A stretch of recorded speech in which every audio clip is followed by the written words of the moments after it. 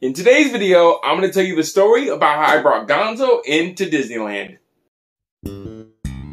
Welcome back to Justin Talks Puppets, where we talk about reviews, comedy, and nostalgia. If that sounds like your cup of tea, then feel free to hit the subscribe button so you won't miss out on more awesome puppet content just like this. Just want to throw out a disclaimer, I do not own the rights to Gonzo, I do not own the rights to any of the Muppets, and I'm not affiliated in any way with the Henson Company, Muppet/Disney Company. I do not speak for the brand or the company as well. So I ended up receiving Gonzo as a birthday gift for I believe either my 11th or 12th birthday. Either one of those ages. This Gonzo is a photo master replica, which means that a lot of the times when the Muppets go and they would do these like photo shoots of these posters and you see them all like posing and stuff like that, Master Replica had a deal with the Muppets where they were able to release these limited edition, one-of-a-kind Muppet life-size statues. And unfortunately, with this being a puppet, it wasn't actually a puppet. You could only pose them. And don't get me wrong, that is the coolest thing ever to have, and especially because these guys are hard to find, and they only made several characters. That including Kermit, Animal, and Gonzo. There were leaked pictures online of a Fozzie that was supposed to be made and a Rizzo, but they never ever got released or made. And although I'm super grateful and was super excited and still am excited to have this in my Muppet collection, after 2 years, he just sat on the shelf, kind of posing, not really doing much. My dad offered me the idea of opening this guy up and turning him into a puppet, which was easier said than done. The part was the wires that connect them, different stuff like this. The different wires, all the different stuffing and stuff like that, just to figure out how to get his legs to go,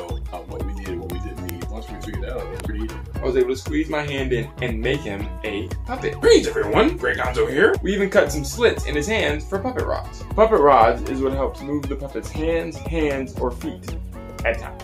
Decided to change out that Muppet intro suit and put him in more modern day Gonzo style clothes. They're all baby clothes from a thrift store. Yep, including the shoes. Now, being an 11 to 12 year old, I was still kind of a pretty shy kid. So, to help me get over my shyness and be able to perform a puppet character without any fear whatsoever, both of my parents suggested that I take this guy to Disneyland. This is at the time when most of my friends and family could afford an annual pass, and we ourselves had the annual pass. Another great thing about this is when we got to the main gate, I didn't have to worry about being carted or stopped or anything like that because one, he was in a backpack, two, I was a kid. I was just a kid going into the park with a puppet, and it turned out to help me more than I thought. I remember first taking Gonzo out and I was kind of shy to get him going. Once I had him out of the bag and on my hand and we're walking down Main Street and I have Gonzo looking around kind of commenting on everything. People did notice that I had Gonzo and they're like, Gonzo, that's so cool. Where'd you get that? A lot of people thought that they had actually started selling these in the parks, and we unfortunately had to tell a lot of people that they don't sell these in the parks. Along with taking Gonzo in the parks, I got to do a lot of cool stuff. Got to meet some really cool celebrity interactions. Something got noticed by a few cast members. Got to go to the front of the line on a lot of rides. I would interact and mess with people in line. They saw me with the puppet and started to interact. I would interact back. At this time out here in California, also Muppet Vision 3D was still here, so it was great to always make a trip to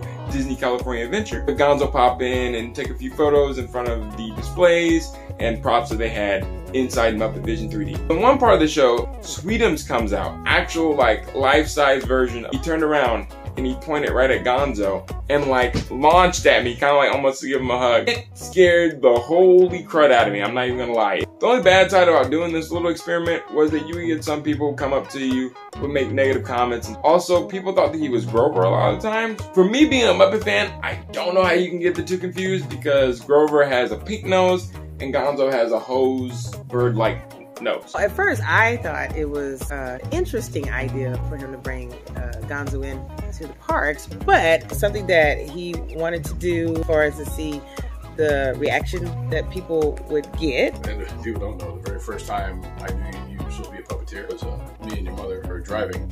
You were talking to me and Gonzo was looking out the window for his own thing.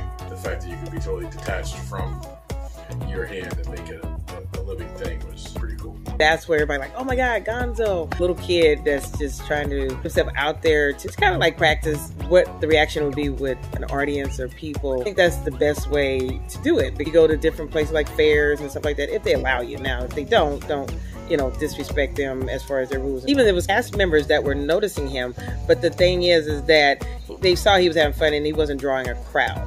So as long as you're not drawing a crowd to these places, don't make it as, you know, don't make it noticeable. The biggest thing is just get your own puppet. That's the most important thing, because you don't want to be, it's okay to just to be a fan and do stuff, But what you want to do is get your own puppet and create their own character. You're comfortable with that character. Versus Sam and all the other characters besides Gonzo. A little hesitant because you weren't getting the feedback like you would with Gonzo because he's popular. Right. But the biggest thing is just keep on practicing. You know, you can go different places, parks and recreation stuff, library, whatever, and just walk around with your puppet. People think you're strange, but whatever.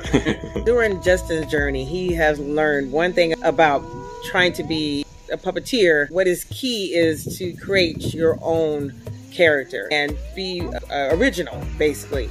And so once you're original, and people will love that originality about you, that you don't have to be hiding behind someone else's creativity or originality. Does that make sense? Yep. So I think that basically, yeah, just be original and it will show and people will love what you like to do. And yeah.